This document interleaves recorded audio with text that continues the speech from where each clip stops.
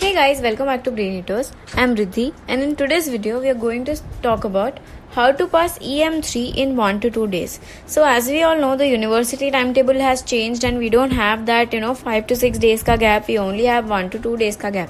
So now the question arises that how to score or how to even pass this subject, because as we all have the habit to study all the questions and entire syllabus at the last time preparation. So don't worry, we are here to help you.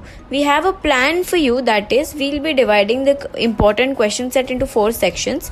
We'll be telling you what the questions are and you have to complete it accordingly, and later on we have a exact timetable that how you are going to do that, so wait for it. So till then, let's get started with the section questions. That is, the first question is, write a short note on Carter's coefficient. This can come for 5 to 10 marks. Next question is, illustrate with phasor diagram the working of capacitor, start single phase induction motor, which is 5 to 10 marks. Next question is, draw the equivalent circuit of 3 phase induction motor and state the relevance of each parameter, and write the equation for mechanical motor developed, or derive the output equation of a 3-phase induction motor in terms of dimensions. This can come for 5 to 10 marks. Next question is, write the numerical for applications of 3-phase IM and circle diagram. This can come for 5 to 10 marks. Next question is, write the numerical for main dimensions. This can come for 5 to 10 marks. So these 5 questions you have to do in section 1. Let's go to section 2, where the first question is, write the numerical for torque speed characteristics in braking. Next question is, derive equivalent circuit diagram for 3-phase induction motor. Next question is, what is the frame and frame size in case of induction motor? Draw a figure showing the structural dimensions and standard frame. Okay, this can come for 5 to 10 marks.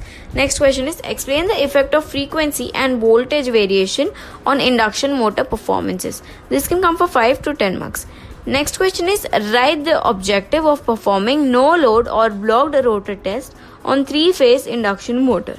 This can come for 5 to 10 marks. So these are the 5 questions you need to do in section 2. Let's go to section 3, where the first question is, explain capacitor start 1-phase single phase induction motor. This can come for 5 to 10 marks. Next question is, explain dispersion coefficient. This can come for 5 to 10 marks.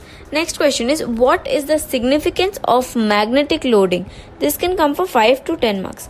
Next question is, why do we need to apply reduced voltage at the time of starting of 3-phase induction motor?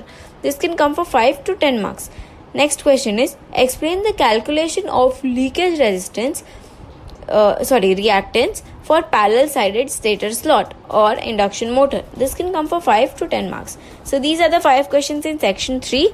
Let's go to section 4, where the first question is, state the factors affecting the choice of specific electric and magnetic loadings of a 3-phase induction motor. Justify the statements. Okay, this can come for 5 to 10 marks. Next question is, illustrate double field revolving theory of single phase induction motor and hence prove the single phase induction motor is not self-starting. This can come for 5 to 10 marks. Next question is, illustrate with speed of torque characteristics VF control of induction motor. This can come for 5 to 10 marks. Next question is, illustrate working of star delta starter with neat diagram, state its function or illustrate a neat label diagram and working of 3-phase induction motor. This can come for 5 to 10 marks. And next question is, write a short note on first, double field revolving theory, second, cogging and crawling in 3-phase induction motor, third, reluctance starting in 1-phase induction motor. These can come for 5 to 10 marks. So guys, these were the most important 20 concepts that you have to do before going for EM3, and the question is that how we are going to plan everything. So don't worry, we are coming up with a series which is already uploaded on the channel. You can go and check, in which you will be getting an idea that how to plan your proper schedule and accordingly prepare for your end sem exams. You can also refer the Brainheaters materials available on the website, that are Brainheaters question banks, Brainheaters question papers, and Brainheaters blueprints. In question banks, you'll be getting a set of important questions that you need to do before going to EM3. In question papers, there is a proper color scheme applied to the question paper, wherein you'll get to know that this question has repeated many times, so this is important, and etc. In blueprints, you will be getting an idea that okay, this question consists of this module, so accordingly you can plan that which questions you want to attempt. So this was all for today. You can like this video, share this video with your friends, comment down whatever doubts you have. You can join our WhatsApp community, wherein we'll be sharing the resources.